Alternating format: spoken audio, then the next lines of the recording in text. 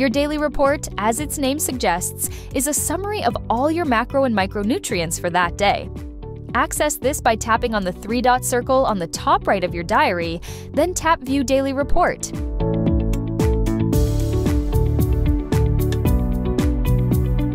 To view your nutrition report, head to the Discover tab and tap Report at the top of the screen.